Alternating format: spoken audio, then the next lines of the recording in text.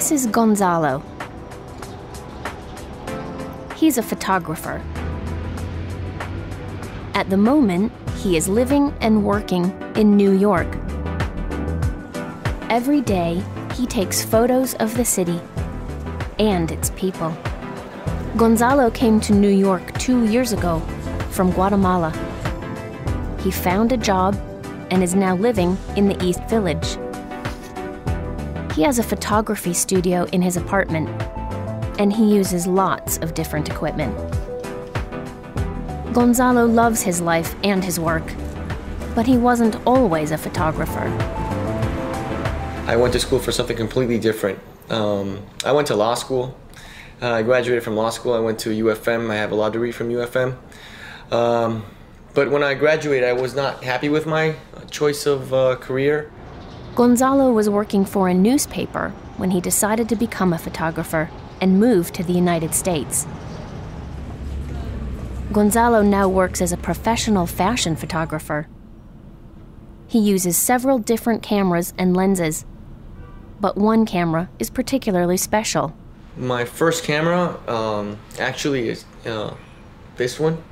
I inherited it from my grandfather. He passed away when I was 7 years old.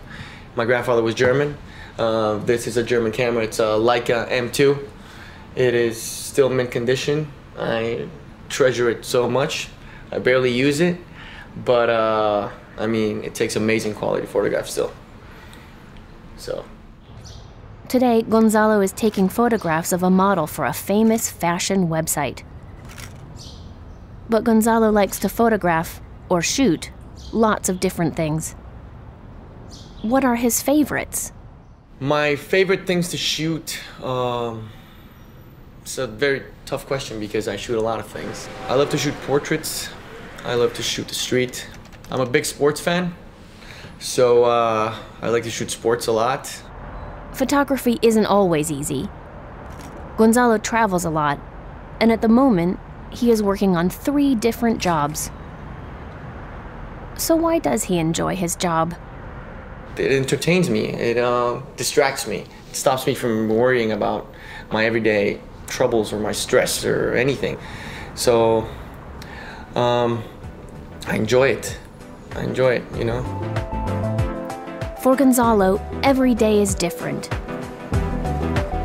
And in a city like New York, there's always something new and exciting to photograph.